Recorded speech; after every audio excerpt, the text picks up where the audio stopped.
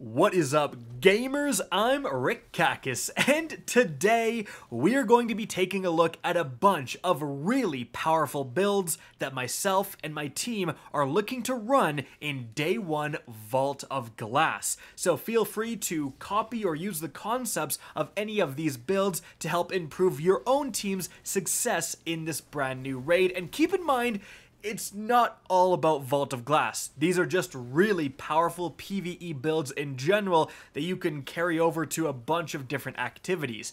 And so, let's get started. But first, if you're planning on doing that Day 1 raid grind, you need that energy and that focus, and to get it, you better be drinking Advanced GG Focus, baby, the best and only clinically proven gaming supplement out there. And to celebrate the launch of Travel Danielle's brand new strawberry banana flavor, use code KHD to get 15% off instead of 10 for the next 24 hours, and this applies to any flavor, including my own Kakis Kiwi Lime, so definitely make advantage of that. It's linked in the description down below. Alright, now let's talk about these builds. And let's begin here with the Warlock, and I would say that Warlock, honestly, as a class, has some of the best utility within a Day 1 raid scenario. It's got great healing capabilities, it's got great team focus capabilities, and it's got some good damage output focus capabilities. So, let's start here with some Well of Radiance builds. And first off, taking a look at the weapons, and remember, weaponry can apply to a bunch of different builds. Firstly, I've got an ignition code with slide shot. I've done a video on this, absolutely fantastic, and slide shot with a grenade launcher lets you put out a massive volume of fire without having to worry about stacking a million reload perks. And I'm combining that with the Anarchy, arguably the best PvE exotic in the entire game, and running double grenade launchers is extremely powerful. It lets you use grenade launcher finder and grenade launcher scavenger, and it has those double up. So a grenade launcher finder is gonna make you finder bricks not only for your special but for your heavy too, and having just constant ammo for those two things is what you want. And it also lets me use the breach and clear seasonal mod. Absolutely, 2, maybe 3 of us are going to be running this mod. It inflicts weakness, a debuff on bosses, champions, and enemies that you break their shield when you hit them with grenade launcher damage. So, hey, there's a boss, double tick him with Anarchy. Now he's taking 30% more damage, the equivalent of shooting a tether at that boss, from all your teammates. So that is absolutely going to be involved in raid DPS strategies, and that's why we're running this. But another important and I think kind of big brain weapon choice here is the Gnawing Hunger. I have the curated role from back in the day with Overflow and Rampage. You can't get that these days, but Subsistence Rampage is going to be pretty darn good as well. And importantly, this is a Void auto rifle. So Void's important because we know there's going to be Minotaurs within the Vault of Glass, and they have Void shields. And an auto rifle means that you can run an anti-barrier auto rifle mod, not for the champions, but because that means you can kill hobgoblins when they go into their protective state. That's right, you can just mow them down when they're supposed to be immune because of this mod. And again, we know there's going to be quite a few hobgoblins in this upcoming raid, so being able to kill them when they're supposed to be in their, most powerful immune phase is a really big advantage. Alright, now let's continue looking at some more armor and mod choices. Obviously, I'm running Protective Light. This is one of the best PvE mods in the game. It's going to give you a huge degree of survivability. Now, again, I'm running those double grenade launchers, so that means I also get to take advantage of the extremely cheap, because it's in the seasonal artifact, blast radius. So I just get like a double kill with my special grenade or with my Anarchy, and boom, I'm charged with light, which of course can trigger Protective Light. And then for my exotic, I'm actually using the brand new Boots of the Assembler. So these are incredibly good in PvE. It lets you put down a Healing Rift or an Empowered Rift, and then Noble Seekers will go out and hit nearby allies and give them either healing, if you're in a Healing Rift, or an empowering weapon damage boost if you're in an empowering rift. So I'm going to be using healing rifts because every time you do that action of hitting your allies with those seekers, you extend the duration duration of your healing rift. And that means as long as there is allies nearby to hit, basically, your healing rift will last almost indefinitely. So the very first part of Vault of Glass is defending the confluxes and being able to put down an infinitely lasting healing rift and also heal nearby teammates that aren't maybe in the healing rift at the time is just incredibly good for, again, your survivability. However, this is not the only good exotic you can run. Moving on to my teammates' Well of Radiance build, they are also going to be using an auto rifle, this time the Chroma Rush, for the same reasons. You can put on those auto rifle anti-barrier rounds, double grenade launchers again for the same reason, blast radius, etc. This time, however, we're actually using a really good choice for a grenade launcher, the Deafening Whisper, just because, hey, like I said, that's void damage. Really easy to get double kills with this thing because it's a wave frame and the void damage deals with the Minotaurs. Then, for our exotic, we're using the Phoenix Protocol. This is a classic one, but it's, as always, fantastic. So it's going to let you recharge your super significantly as long as you're getting kills in your Well of Radiance, which, how are you not getting kills in your Well of Radiance? So this means that your well is going to be up almost constantly because you can recharge it basically fully when you're in the initial one. But another key aspect of this build I want to mention before moving on is because we're using that Void Wave Frame grenade launcher, we get to use Warmind's Decree from the seasonal artifact, where Void Splash Damage Final Blows have a chance to create Warmind cells. So you can spawn Warmind cells with the Deafening Whisper. That is really powerful. Alright, now let's move on to another Warlock build. This one is much more offensive. So we're using Chaos Reach, and we're combining that with the Geomags. So this is going to let you not only get your Chaos Reach a lot more because of Close Enough, but your Chaos Reach is going to last longer, deal more damage. This is fantastic for ad clearing. Chaos Reach with Geomags is something that I've been running in Grandmasters a lot more often. Well, not anymore, but last season, simply because, you know, they can take out an entire Cabal tank, right? They can take out a ton of ads. It's a very good super. But moving on to the weapons, this is a much more Warmind Cell focused build. So firstly, we do have the Heritage, just because it's a phenomenal weapon, huge DPS dealer, also great at clearing out majors and the likes. Then we've got, of course, the Aikilos SMG. You know, Arc is not necessarily preferable, but this is one of the best Warmind producing weapons in the game. And then we've got the Xenophage. So I was reminded that Xenophage is probably going to be pretty darn good against the Oracles in Vault of Glass. That you can't get crits on them anyways, so might as well snipe them from across the map with the Xenophage. And because we're using Xenophage here, we actually get to put the Wrath of Rasputin mod on, and that makes it so that solar splash damage can spawn Warmind cells, so the Xenophage, by getting kills, can spawn Warmind cells. And then if you put on the Rage of the Warmind mod, which adds solar damage to Warmind cell explosions, that's a wombo combo there, because you blow up a Warmind cell that deals solar splash damage, which spawns more Warmind cells, and you can just chain off that way.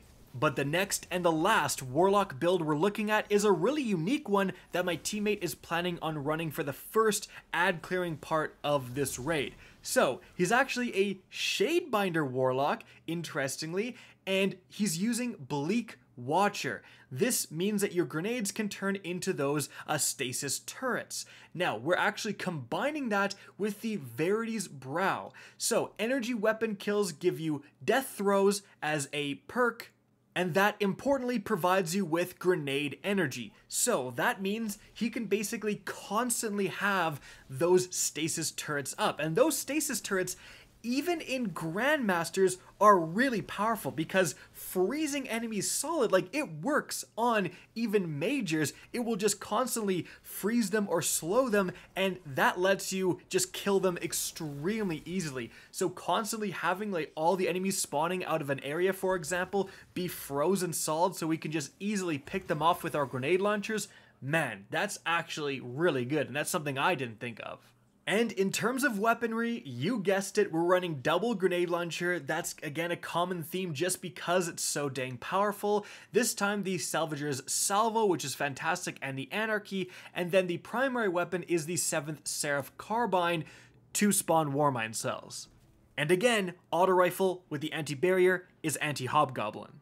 But moving on from there, we have the Titan builds, and the first one is actually a Thunder Crash build, and we're using Thunder Crash basically so we get to use the Cuirass of the Falling Star. This is a fantastic exotic, and it lets you one-shot a lot of enemies. And this is something that we're not planning on running initially, but we're going to have the option to switch to simply because there are some powerful enemies that you need to kill right away, such as gatekeepers in Vault of Glass. So one guy with the Cuirass can just go absolutely yeet them instantly, kill them, and then we can just go forward with the objective. And because of that, our weaponry kind of reflects that a bit. We're using a heritage because you're probably going to be close range, and sometimes if you use your Thunder Crash and it almost kills like a boss or a mini boss and doesn't quite, you can finish them off with the heritage. Also, this one has Thresh, so you get Thunder Crash more often, and then an auto rifle and a Xenophage, nothing we haven't seen before. Moving on from there, however, we have kind of a more interesting Titan build.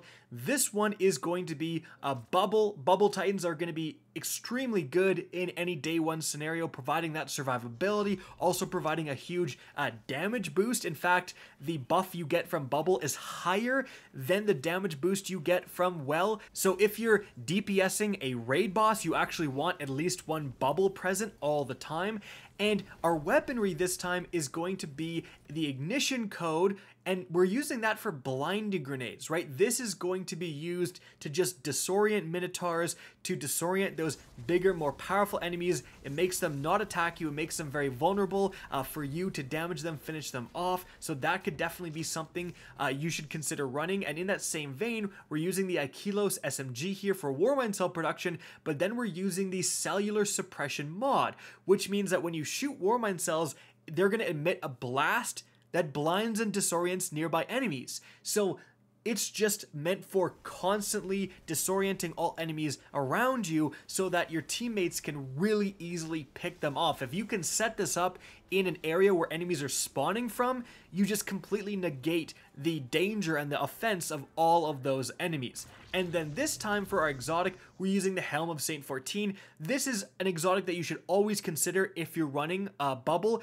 just because it makes your bubble 10 times better for survivability. It means that now enemies that enter are going to be blinded, and especially when we're dealing with the Vex, we have Minotaurs, and we also have the new Wyverns that are going to charge you, and they're going to come into your bubble, so blinding them immediately is very valuable, and the fact that you get an overshield when you come out of the bubble is extremely good. Like, if you have a normal bubble, you die so much because you are in the bubble, you get that survivability, then you leave and you go back to no health and you just get one shot. And Helm of Saint 14 is going to solve that problem. Now, moving on from there, the next Titan build we have is actually the one I plan on running, and that's going to be Middle Tree Sentinel. So you get Banner Shield, and we're combining that with the Ursa Furiosa. This is one of the best Titan exotics for PvE in the game, and what it does is that when you're using the Banner Shield, when you're guarding,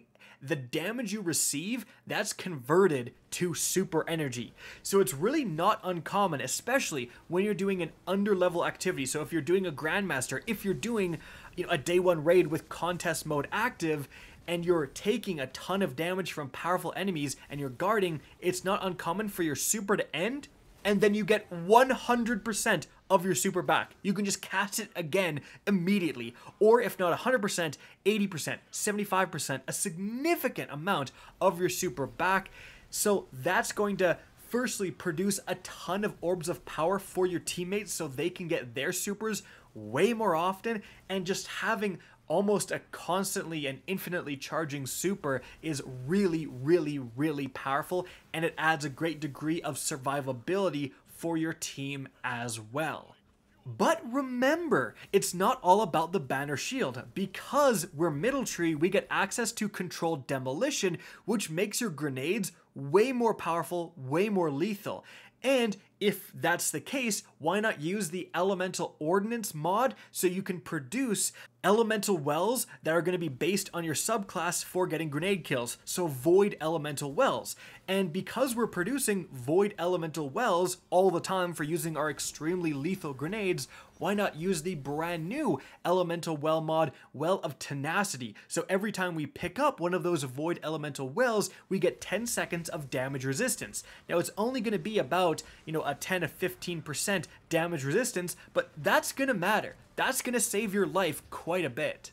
Now, of course, we're using Protective Light plus Blast Radius again, but this time the weapons are a little bit different. Of course, we're running Double Grenade Launcher, but we've got the Wither Horde as an absolutely unbelievable ad-clearing weapon. Like, shoot this where enemies are spawning and you just destroy them. It's great against more powerful enemies too. That tick damage combined with the debuff from Breach and Clear is going to make short work of them, and then we're just using a powerful heavy legendary grenade launcher, the Behringer's Memory, to, hey, Wither Horde a boss, combine it with Behringer's Memory shots, and you're going to do a ton of damage. However, I would mention that if we're in a boss fight, I would simply switch on to Anarchy. And then combine it with any number of powerful PvE sniper rifles, Secession, Frozen Orbit, etc. But speaking of boss DPS, one more weapon combo that's really saucy I just want to mention is that you can potentially use the Arbalist because it's going to pierce through enemy shields, so it's going to be good even if a Minotaur is charging you, right? You use that as your special weapon. It's kind of like a mini sniper. It's going to be fantastic at taking down those hobgoblins that are on platforms overlooking you and shooting you. And then that means you can also use something like the Threaded Needle. Both of these weapons just got a 15% precision damage buff and a 20% reserve ammo buff.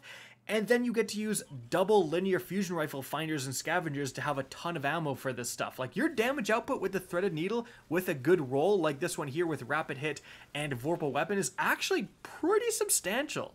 But if you really want to go hard for DPS, you could also use the combo of the Izanagi's Burden Sniper Rifle. Like, that outputs a ton of damage, and what you do is you combine that with an auto-loading rocket launcher. So like this auto-loading Sleepless here, this is a phenomenal roll. Vorpal Weapon is fantastic. Now, technically, Lasting Impression does a tiny bit more damage, but it's trash against the ads, whereas Vorpal is not. But either way, that's going to let you shoot off an auto-loading rocket, do the Izanagi's max reload shot, switch back to a rocket, shoot another rocket, go back to Izanagi's, and just hot swapping between those two things does one of the best damage outputs you can do in the entire game. I think arguably might be the best with weapons. So if you want to go pure damage in a raid boss damage scenario, that's something to consider as well. But continuing on from there, last and kind of least in my opinion is our Hunter build. Now, I was excited to bring you guys some awesome Hunter builds for PvE involving the Star Eater Scales, the brand new Hunter exotics, which made Hunters extremely powerful in PvE. But apparently Bungie thought it was too powerful, so remember, those are actually disabled for day one Vault of Glass. You cannot run them.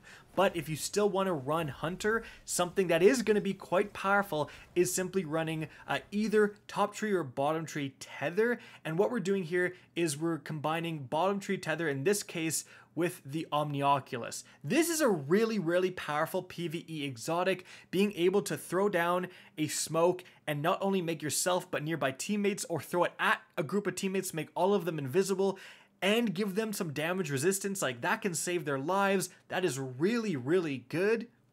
And that is something you should absolutely consider running. The reason I'm not too high on this is because normally having one of these would be great because they get to also use their tether to debuff a boss, but because of Breach and Clear, that just isn't necessary. So that's why we're actually bottom tree with Omnioculus, because you can use that just as an ad clearing super instead of having to worry about debuffing anything.